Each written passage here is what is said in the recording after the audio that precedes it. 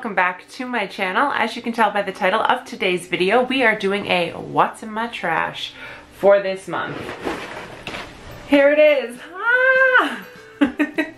So much garbage. Some of it's recyclable, thank goodness, and we finally have recycling back in St. John's, so I can finally get things put away. It looks like a lot, but it's actually not that bad. It's mostly like bulk product. So without further ado, let's jump into this. This is probably going to be pretty quick. I'm going to try to sort it into trash versus recycling as well as I go. So first up is the larger box of the Always Infinity Flex Foam pads. I got these on Amazon at the beginning of quarantine. I do wear pads when I'm on my period, and I also use tampons. It really depends on what I'm feeling. These ones are the Tampax Pearl Actives. These are the light absorbency. I really like these. These are great for the lighter days, and they do really work when you're working out or doing a hike or whatever. Like, I don't really have any leakage. Up next, this thing has seen better days. This is the 500 ml bottle of a shower gel from Lush. This is the Yog Nog scent. This was a holiday limited edition scent. It was the gold one. It had a creamy caramel scent in it. It was delicious. I think there was clove and something else here as well. It does say it's good to know that maple syrup water helps winter skin hold on to moisture. Every Canadian everywhere totally knows that as a fact. Sticking with some Lush products, I used up a bath bomb. This was the green Christmas Yule one. It was like a mint green, and it had a whole bunch of dust on the inside, and it also had a little pink topper. I'll try to look up what it was called, but I don't remember. This stuff, oh, I'm so sad this is gone, but I can't justify spending more money on it. This is the Briogeo Farewell Frizz Milk Leave-In Conditioning Spray. This stuff is like almost $30 a bottle, and you only get 5 fluid ounces, and I loved it, but I got it with gift cards, so I can't justify paying for it again. But I did really like it, but I'm sad it's gone. It's one of those like mixed emotion products because it does work well. Something else I've been using so much. This is the Hawaiian Tropic Silk Hydration Weightless Clear Sunscreen SPF 30 with 12-hour moisturization properties in it. Turn into a lobster when I am outside. Like, it is sad even after I apply sunscreen, but this stuff really helps. I really like it. I like that it's a spray nozzle. I live by myself, so like I can't spray my back with sunscreen or anything, like, or I can't like put cream on it, so like the spray nozzle really helps, and I'm able to get as much sunscreen on as possible. I also like how convenient it is with the spray top, so I can just reapply quickly even if I'm out. Also, I really like the Copper Tone Clearly Sheer SPF 50. Use this on my face all the time. It sits well under makeup. This one, I never got to finish it. We don't get enough summer to go through a whole bottle, so this one did expire, so I never got it finished. But it was really good before it expired. I do like how it sat on my skin, so that has to be thrown out.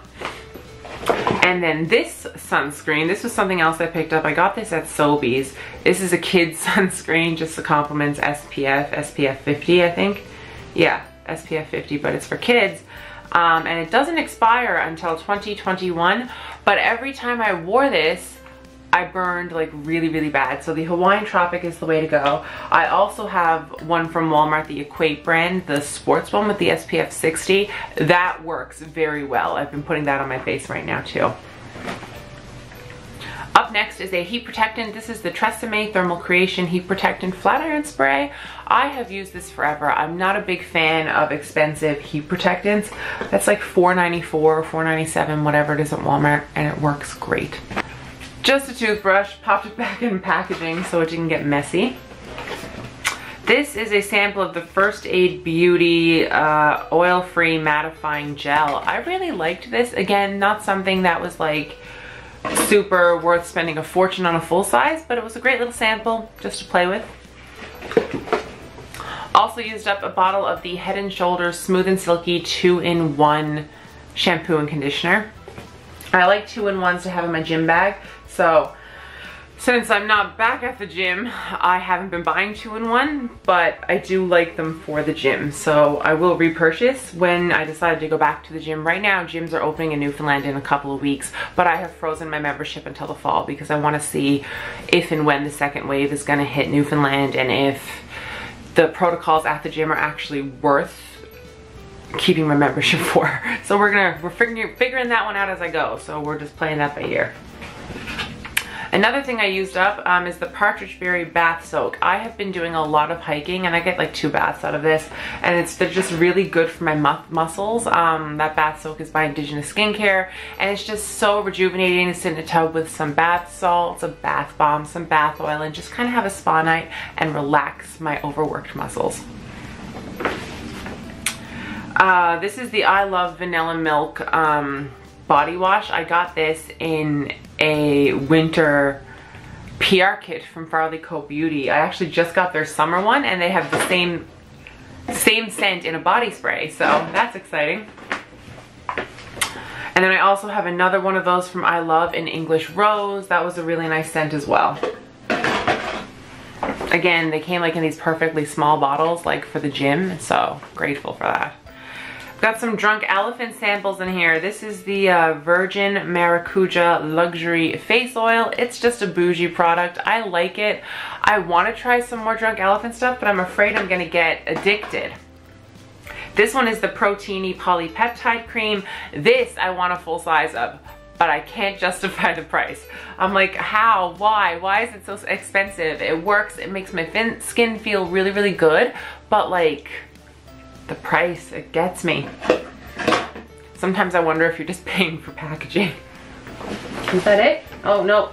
And finally, I have a very dirty knockoff beauty blender by L'Oreal. This is the L'Oreal Pro one. It came with one of the foundations. I got like a combo pack or something when I bought it. The Infallible Pro foundation or something. The only thing I don't like about dupes for beauty blenders is they do fall apart. Like they get, can you see that?